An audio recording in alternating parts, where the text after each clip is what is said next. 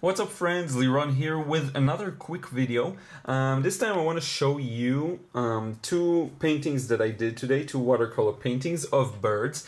And the reason why I want to show you these paintings is that actually painting birds is what helps me many times when I'm kind of in a rut or I feel like things aren't really moving along. So I just wanted to share that with you because two things when drawing birds or generally like organic objects like that have round shapes and stuff like that, it's really good because you have a lot of room for error. So both in terms of the shape, which as I said organic, and in terms of the color, because birds tend to have such an interesting mix of colors as you can see here. So just wanted to share that and to just briefly talk about what I think I could have done better. I'll splice into the video the reference material that I used for both drawings, both paintings. So let's start with this one.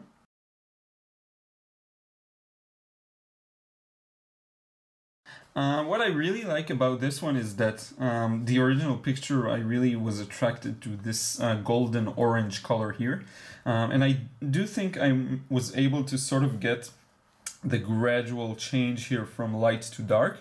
And also these interesting contrasts here next to the bird's legs. Here you have the very dark area here of the tail and the wing.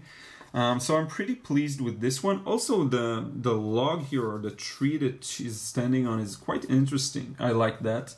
I like also the way the background matches like the painting. If you notice, if you pay attention like closely, you'll see where I use this orange, I use a bluish background, and where I use more of darker, also here a little blue and here a little brown, I use redder color, like more red, more warm colors, just to give it a nice contrast. Generally speaking, I used the yellow lemon, I think, the red here, I don't know what red it is, let's check.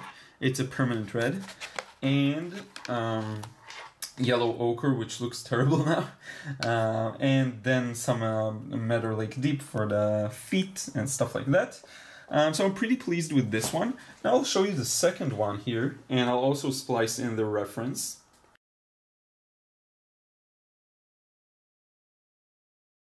This one I'm pleased with, but it's a bit of a different style, I'd say. Both of them, none of them is really realistic, I think, but this one has a little more resemblance to something realistic, while this one looks a bit more cartoonish, I think, in my opinion. Maybe it's because of the pen lines that make it like pop maybe a bit too much.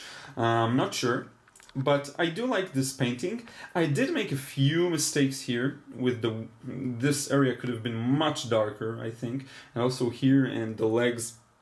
The color is not enough interesting, I think. Also, I tried creating a contrast here with the background to have this area really shine. I'm not sure I was able to convey that as much as I wanted, but still pretty nice. For this one, I used mainly the phthalo blue. I used the yellow ochre a lot in this area, here and down here. Madder Lake Deep for the feet and the beak. And yeah, that's it. Now this is the second video I recorded. It's like really fast and just showing a review basically, or a critique of quick paintings that I did. And I want to know two things. One, do you find this interesting that I critique or review or just showcase my own paintings and talk about what I could do better and what I did, like what I think I did well? This is the first question. And the second one, do you like this format, that it's really quick, like a few minutes and bam, it's out? Let me know what you think. If it's something you enjoy, I'd be really happy to produce more of these because they're really fun to make actually. So let me know in a comment below. And if you like that, I'll be happy to produce many more like this one. So that's it. Thanks for watching. If you enjoyed, please subscribe to my channel, follow me on Snapchat, got all the links in the description below the video, and until the next video, take care, I'll see you soon.